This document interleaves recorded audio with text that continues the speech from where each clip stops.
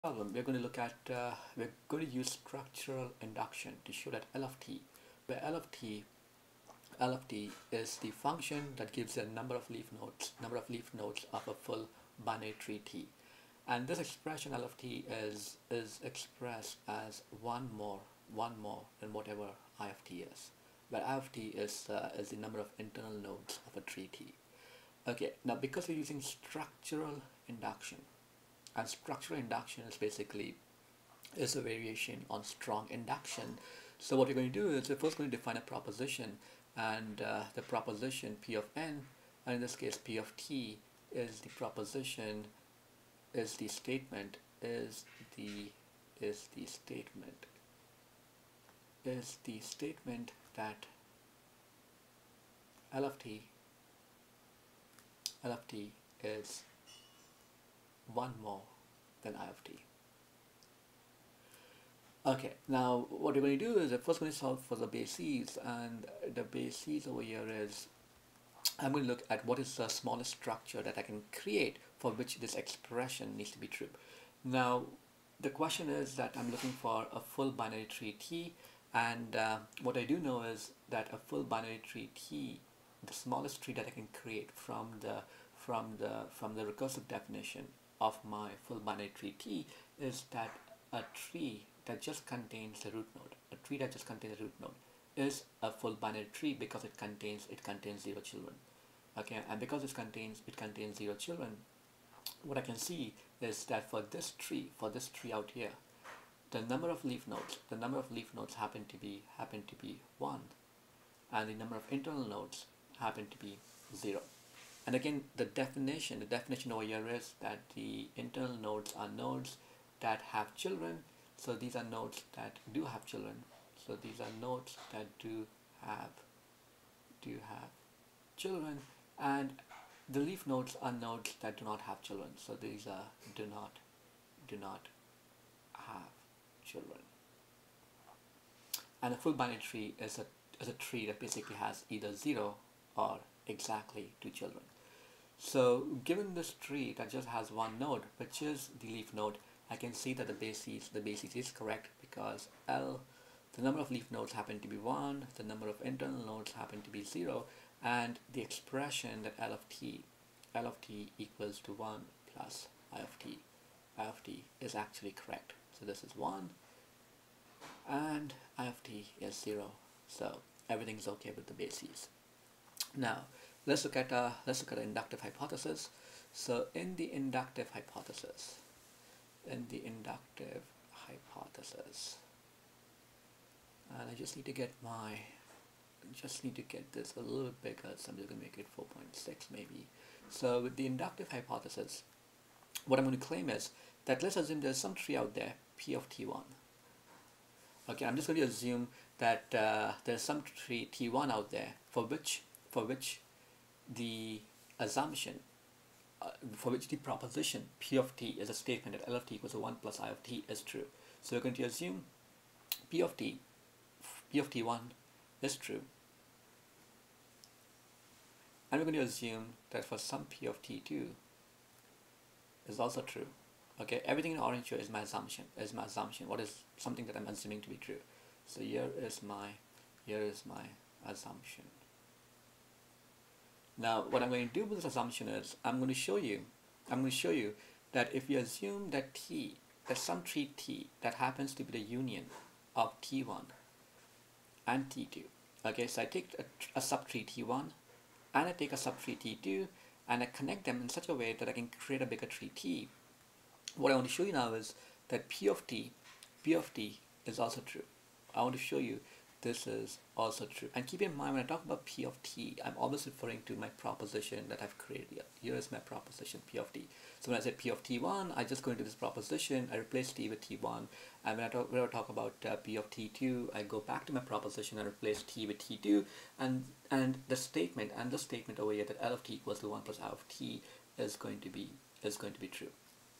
Okay, so again, what it really means is that I just need to make it, let's make it 3.5.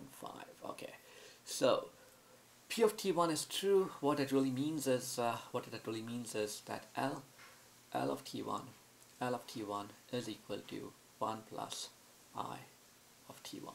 And we're going to assume this is true. And when I say P of T2 is true, what it really means is that L of T2 equals to 1 plus I of T2 is true. And what I want to show you in yellow is that P of T is also true, which means that what I want to show you is that P of T is 1 plus I of T. Okay, so how do I show you? How do I show you everything in this yellow box is actually true? But what I can do is I can start with the expression. I can start with this expression. This is L of T. Okay, so I can start with this expression that the leaf nodes of this tree T is going to be equal to the leaf nodes of T1 plus the leaf nodes of T2. Now what does this mean? How does this actually, like, how can I show you this is actually true here? So what you're going to do is you're just going to do a simple picture here. So if I've got T1, okay, so here is T1. Okay, this is T1, and let's say I've got some tree T2 over here. Okay, this is T2. The leaf nodes over here for T1 is this piece in orange, that in orange there, this node in orange, and this node in orange here. And the leaf node for this green tree is these two nodes in orange, because again, as per definition for the leaf nodes, these are nodes that do not have children, and I can see all these 4 blue nodes over here do not have children, so these are classified as a leaf node, and these 2 green nodes over here do not have children, so they're classified as leaf nodes over here. Okay, now if I create a tree T, so I choose some root node in pink here, and what I'm going to do is I'm going to connect this pink node with the root of the blue node. I'm going to connect the pink node with the root node of my T2, and what I've created now is a tree T, which happens to be the union of T1 and T2. So this entire tree over here, this entire tree in this box over here is now T. Now question is, how many leaf nodes does the tree T have? The number of leaf nodes of the tree T still happens to be everything that I've highlighted in orange, which happens to be the sum of T2, the sum of the leaf nodes of T2 plus the sum of the leaf nodes of T1, which is this expression over here. Okay, now how many internal nodes do I have here? So the tree T has everything that I'm going to highlight in yellow as my internal nodes. So that's 1 there, this is 2, 3, so it has 3 internal nodes that are coming from the blue tree, which is T1, and it has 1 of these internal nodes that's coming from the tree in green, and in addition there is 1 internal node over here, which is a root of T. So the internal nodes of the tree T is equal to the internal nodes of T1, which is these 3 over here, plus the internal nodes of T2, which is just 1 over here, plus 1, which is to account for this root node. So this node over here, this node over here, this node over here, this one over here, and this one over here are all the internal nodes of the tree T. Okay, so these are some of the properties that I know are correct. The leaf nodes and I of T. Now what I want to show you is everything in this box, which is L of T is equal to 1 plus I of T. Now because my expression over here involves L of T, what I'm going to do is I'm going to start with this box here. So I'm just going to write this box again, which is L of T equals to L of T1 plus L of T2. Okay, now I know these assumptions in orange are true, and because these assumptions in orange are true, I'm going to use them in my expression that I've highlighted in pink.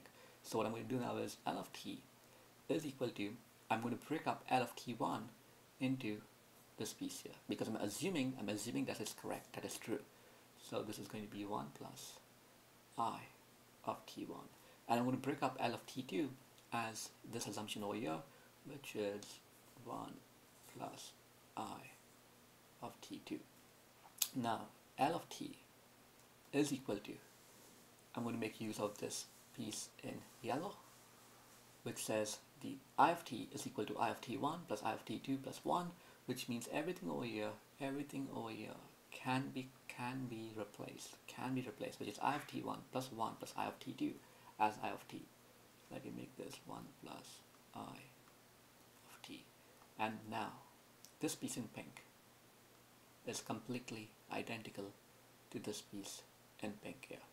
So what I've done here is using structural induction, where I assumed this fact to be true, and I assumed this fact to be true, where T1 and T2 are some smaller subtrees, where T1 and T2 are some smaller subtrees. When I concatenate them, when I join them, I can create a bigger tree T, and then I showed you that this is also true. It's also true for the proposition is also true for this bigger tree, T, by making use of assumptions and then making use of these two facts, where L of t and I of t are equal to the following expressions, and we consume those expressions and the facts to show you that this proposition, which is P of t, is also true.